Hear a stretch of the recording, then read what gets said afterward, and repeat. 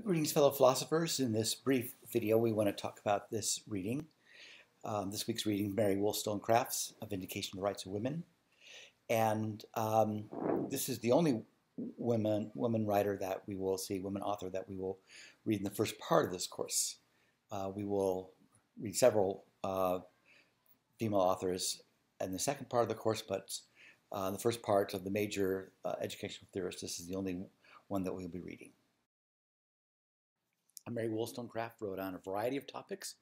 She wrote on politics, women's role in education and in society, and in education itself. She is more closely aligned with John Locke, and as you will see in the reading, she has some pretty stinging things to say about Jean-Jacques Rousseau.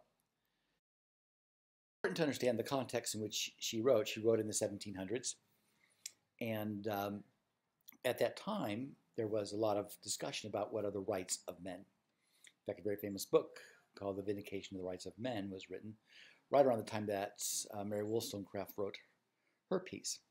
And in this time, women, as men were beginning to have the rights articulated and defined, women were seen as second-class citizens who had to rely on their husbands or fathers for pretty much.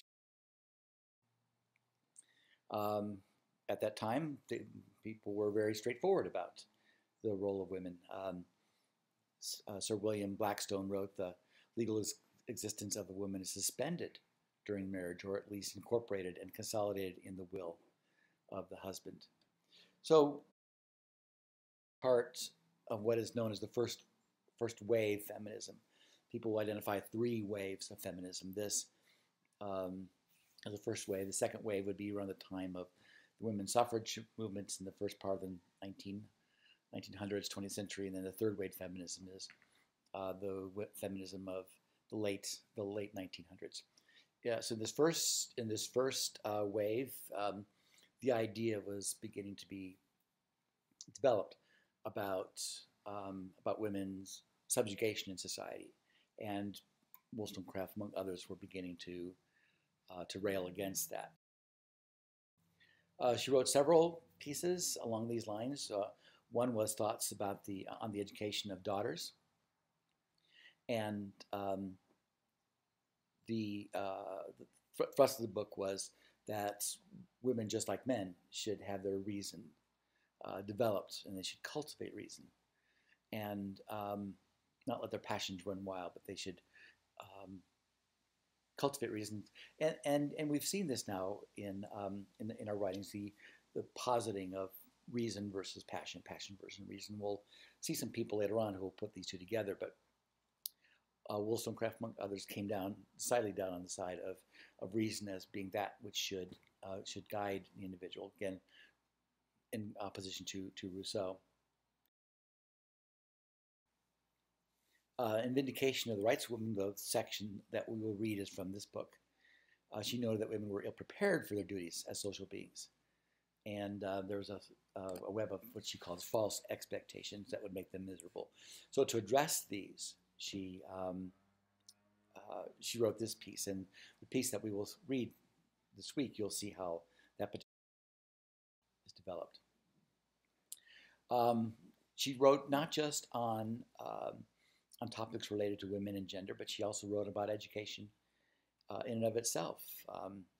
She developed a popular idea at the time called association of ideas. And in this, she noted that we almost reflexively associate one idea with another. So prior learning is helpful in one sense, but also can be a chain that binds the individual in another, so that we need to be able to understand our previous ways of thinking and have them challenged so that we can be open to.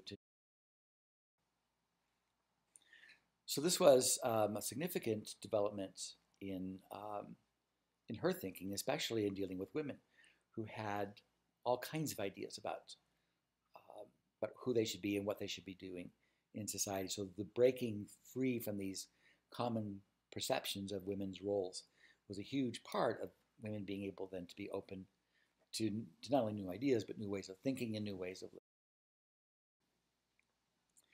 So today we live in that legacy of Mary Wollstonecraft.